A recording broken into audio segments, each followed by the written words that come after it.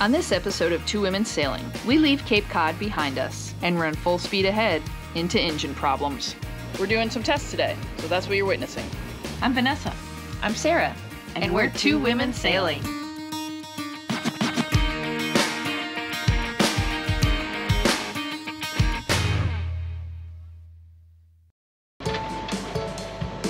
Good morning. I'm in mourning today because we're leaving P-Town, and it was really fun, and we were hoping to stay longer, but the storm Ida is making us move because the winds are gonna get crazy and we're on a mooring ball and we need to be in a marina and a little safer. So we're traveling to Sandwich today, which is nothing like P-Town.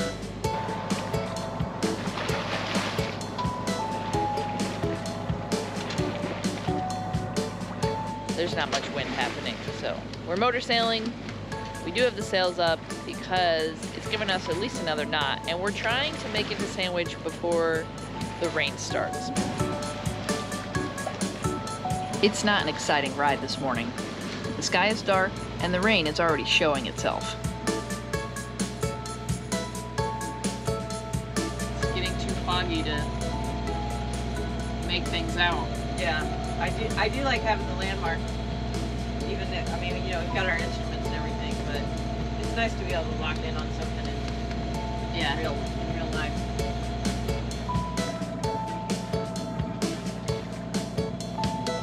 Goodbye, Cape Cod Bay. It's exciting to be turning around and going home, but it's a little sad to say goodbye, and we won't be back here in this context. Don't worry, we still have 4 months on the water. And we're going to Sandwich, and this town is making me hungry. So we head toward our landmark. That just happens to be the canal generating plant that you see up ahead here. It's right next to the town of Sandwich, so we're close to our destination. The Sandwich Marina is one of the nicer marinas we've visited.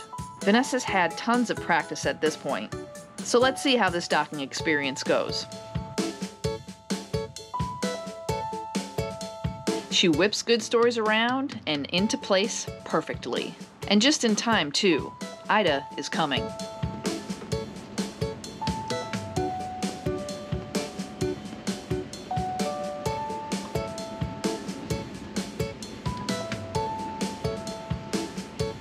To our relief, most of her wind and rain comes overnight. We're happy to once again have found safe harbor in a marina. Now that's a dramatic switch in the weather. Back down Cape Cod Canal we go. Back under the Sagamore, Bourne, and railroad bridges. If you missed our trip north through this canal, check out our Cuddy Hunk to Plymouth video. Now I'll be quiet and let you enjoy the rest of this boat ride.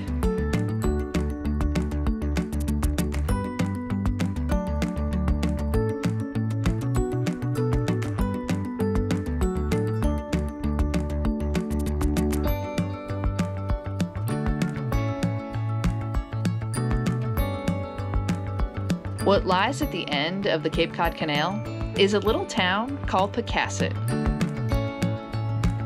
After the Boston Globe wrote that article about us during Hurricane Henri, a fellow sailor named Debbie reached out to us. She said we should make a stop here, not only because it's beautiful and off the beaten path, but she promised us dinner and Yanmar engine parts too. Who can resist an offer like that?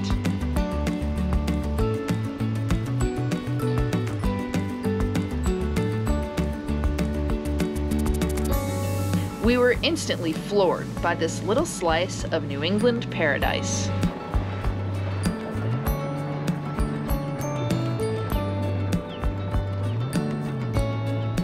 We even got to put Good Story's draft of 5.5 feet to the test.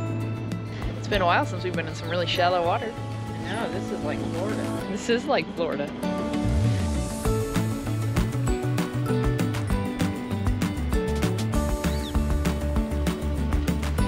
We're at 1. Our depth is now 13 feet.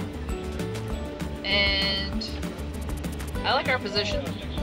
We dropped anchor in a great little nook.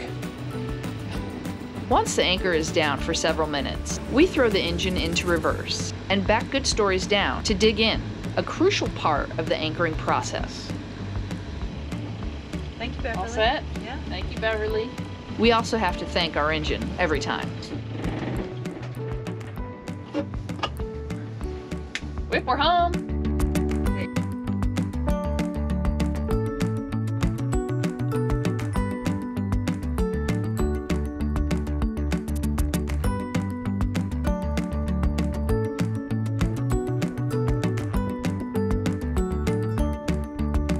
This anchorage is so beautiful. I can't even tell you right now how lucky we are to be here. It is just awesome.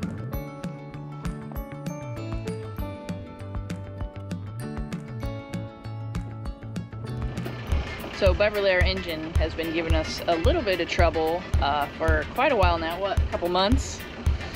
Longer than I'd like to admit. Yeah, we just can't get up to the RPMs we were used to getting into. We've been having to stay 1800, 1700, which is slow if you're trying to motor in a sailboat. So Vanessa has worked tirelessly to try to figure out what the issue is. We're in Red Brook Harbor, Massachusetts. This has been plaguing us since before New Jersey.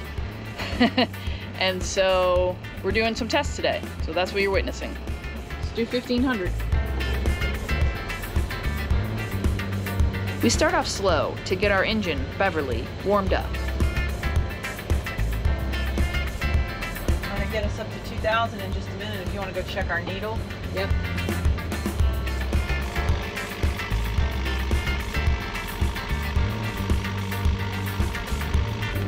Yes, it's at 3 o'clock on the white. Okay, good. So far, 1500 RPMs. Good. 2,000 RPMs. You hear that? Yeah.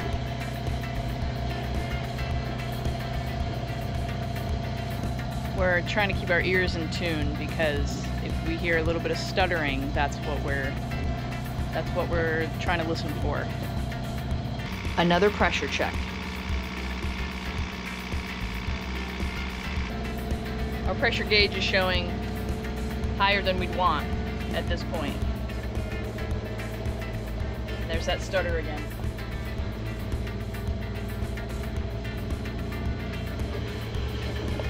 I'm gonna put it up at 2,200. Okay. If anything happens, we drop the hook. Okay. Or like if our engine fails, we don't even have to sail anywhere. She's trying. Well, we're hanging out at 2,300. 2,300? Yeah, It's really good. it is. All right.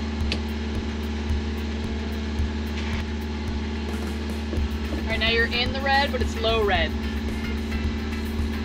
Not good. Red isn't good, so Vanessa slows us down.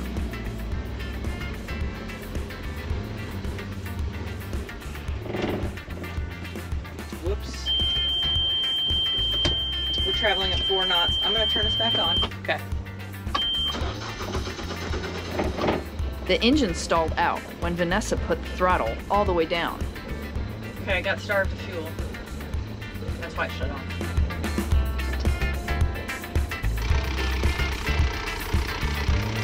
Still not good.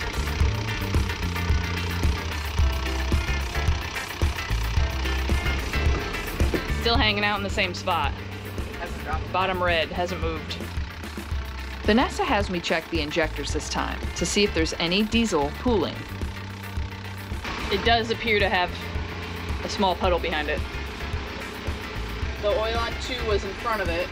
Oh, it was in front of it. Yeah. That would be coming from number So 1 then. it could come from 1. And then I noticed, not within the injectors, but like next little sort of cavity over, there's some pooling.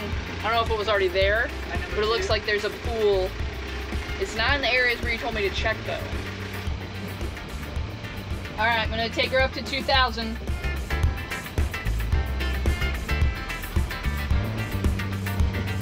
I'm bringing the music down so you can hear the change in our engine for yourself.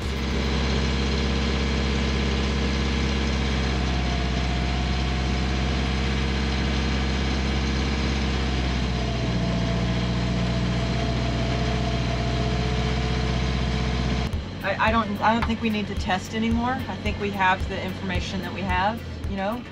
We put her through her paces a couple of times and it's not improving. I just want to forge ahead, but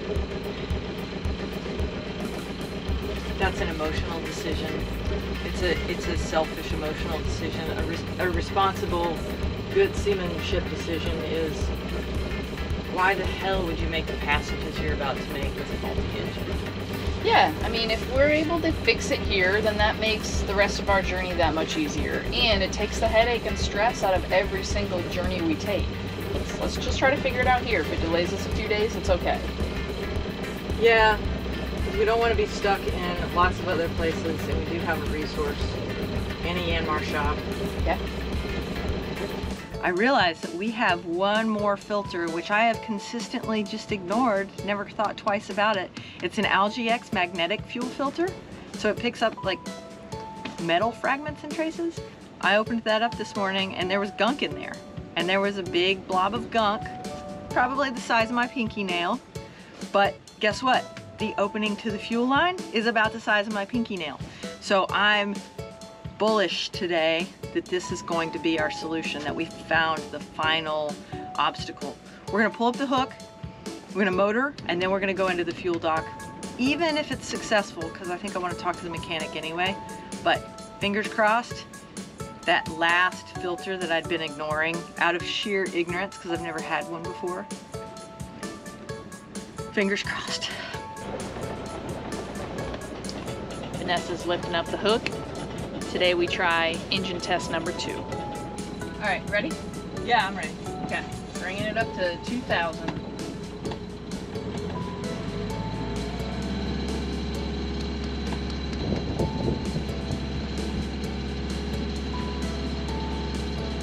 It looked good. It was creeping. It was creeping towards yellow, but it's not quite at yellow. Let's just head in. Okay. We know we're heading in anyway. I don't want to push it to the 4 o'clock mark. Do you want me to take the helm so that if we run aground it's my fault?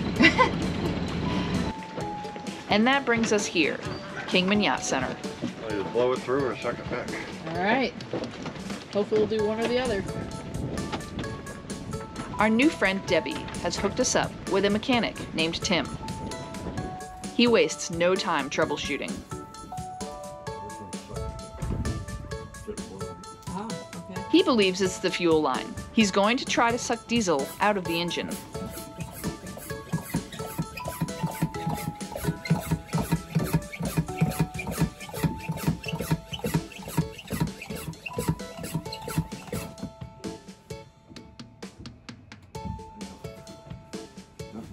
Wow. That's,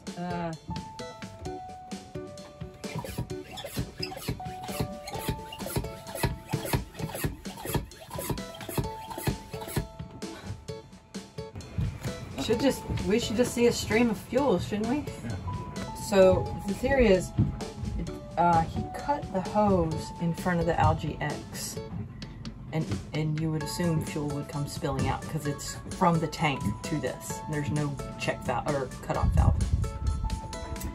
So they cut the hose off and it drips of fuel. So the theory is the hose is clogged, and the only reason it's been working is because the engine puts enough pressure on it to suck it through, and we can suck through enough to go 1800 RPMs, but if we demand more fuel at higher RPMs, it says I can't suck any harder than I am, so the clog is there.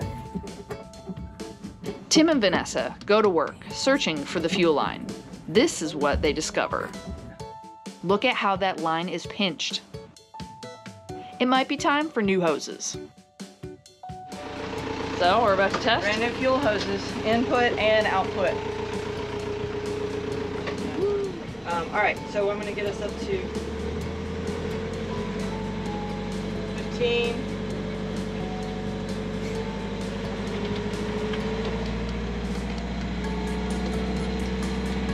We're at 20. Sounds good. If you want to go look at the... Look at the gauge. Yeah. Nothing.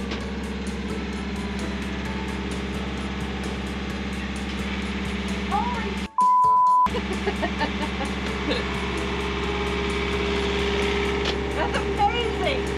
I bet you got it right different. Top end or It sounds with a great. smoke or Sarah, that needle hasn't moved. Really? That is life-changing. You're amazing. Thank you, Tim. Thank Wow. you so much.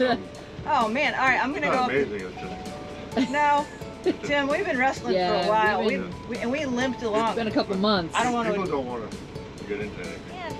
There was a kink in the fuel line. So of course it was high pressure, and it's gone. We just tore out that fuel line, and now we have fresh, clean hose that's not 35 years old, which was gonna have to be replaced anyway, and that fuel just runs right to it, and Beverly can drink all she wants. I'm like stupid happy right now. Like it's just not even right. Pearson, I love this boat. They built the boat around the fuel line, I'm pretty sure. Like they must have installed the fuel tank, installed the fuel lines, and then put the floor, just put it all together because they're pinched, they're not moving. We ended up snipping them on either end and just left the crimp in there, just empty fuel hose. And with that, the tale of the fuel-starved engine comes to a close and has a happy ending. We're so grateful to Kingman Yacht Center, our mechanic Tim, and our new friend Debbie, who made all of this possible. A twist of fate, a positive outcome, and another good story. We leave the Yacht Center happy sailors. I'm gonna turn her up here and try her out, right? Yeah, we gotta get past this hairpin that makes me crazy.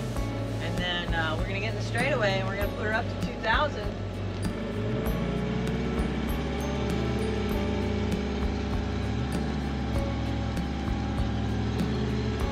$2,200.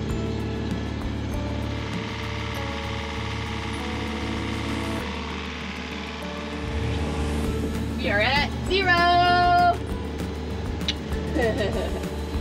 We loved Pocasset and are thankful for our new friends, Debbie and her wife, Michelle. That's all for now. We'll see you on the next leg of our journey.